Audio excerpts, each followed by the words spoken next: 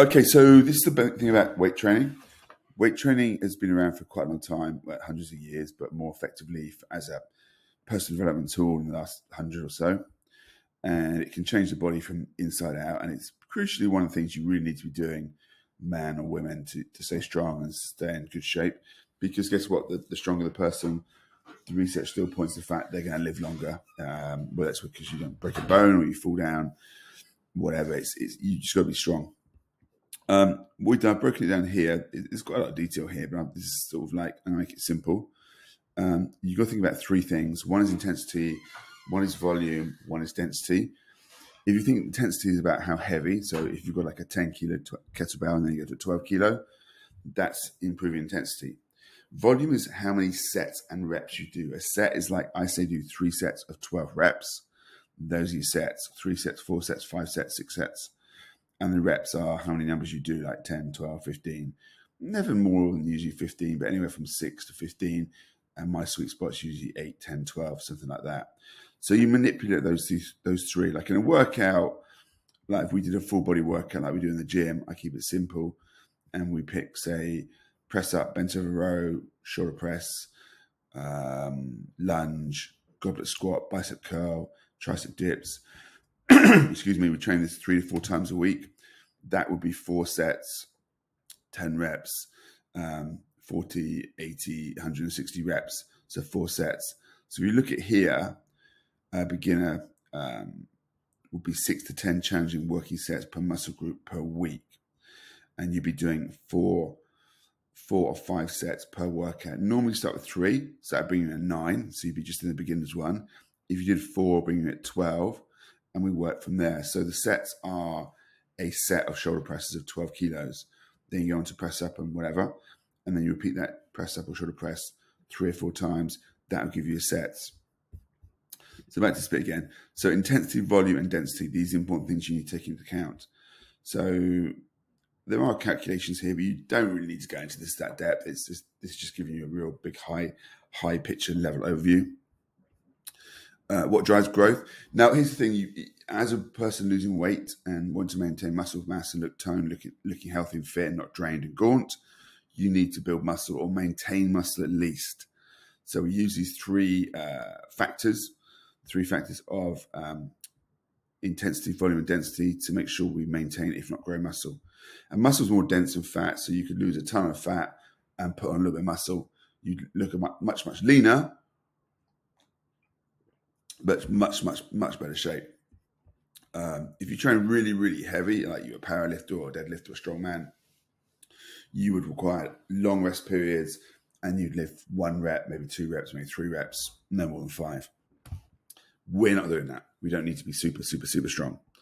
And also, if you're super, super strong, then you would spend more time in rest periods because you can overload your nervous system. But that doesn't happen when we do it. Our goal here is not to increase maximum strength here. It's to increase bulk muscle growth or maintain muscle growth. As women, even guys, listen guys, it's really difficult to build muscle most of the time for most people, and even more so for women, just the way we're made. Very unusual for me to find a woman that puts on muscle quite quickly. But we'd be looking at 70 to 85% of 1 rep max. And I mentioned it here with, I think the shoulder press that was somewhere here.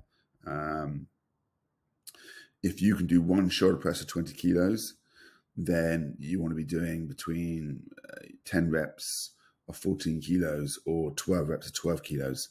So that kind of gives you an idea of the range you work in. So once you lift the weight a few times, you kind of know, yeah, I can do that, can't do that. So 60 to 70, maybe 85% of 1 rep max is good. 6 to 15 repetitions. Like I said, I use 10 or 12. Rest time is 3 minutes. I would do a circuit. So what you would do is you would go from one exercise like here to a press up, to a row, to a press, to a lunge, to a squat, to a bicep curl, tricep dip. Then you do some core training and rest. And I would say no more than 3 minutes. Probably about a minute is about right. Then repeat the circuit. And when you look at what have we done with it? When you look at, is here somewhere.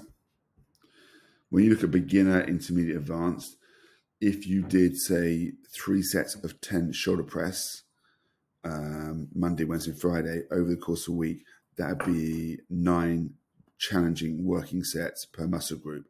And it'd be the same with legs, back, shoulders, chest, etc. So you start here.